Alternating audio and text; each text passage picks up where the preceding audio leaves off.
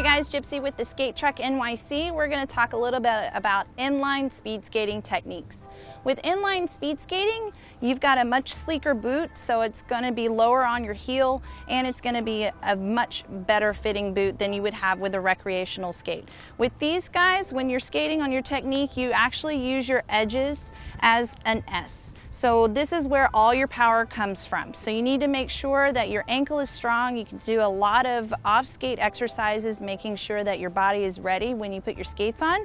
Inline technique, you want to make sure also that you are down in your squatting position and you're pushing straight to the side, nice and easy arm swing. So make sure you do a lot of off-skates exercises for your inline speed skating, so that way muscle memory is there when you put your skates on and it makes it much more easier. So there's a couple of inline speed skating tips for you.